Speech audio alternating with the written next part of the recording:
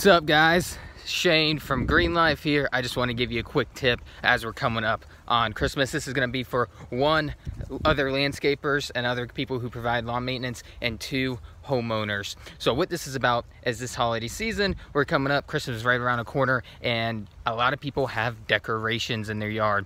And the problem comes with that, when you have a lot of decorations in your yard and you have a lawn care company, they sometimes clash. Sometimes the cords get cut, lights get cut.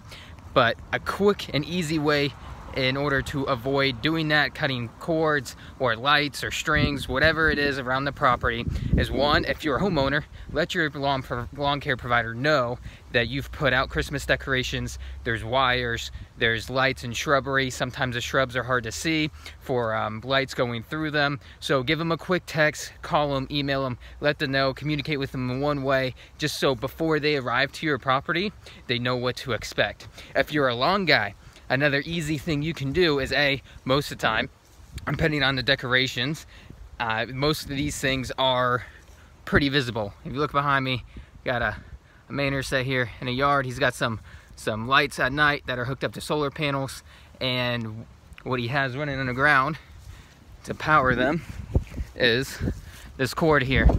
So I went at the beginning of my service and unplugged this, brought it up to the sidewalk there, so it's out of my way. I can run my mower through here, and I don't have to worry about damaging the cord. So unplug your cords, but if you do that, make sure you remember to plug them back in upon leaving your property and blowing everything off and getting it all cleaned up.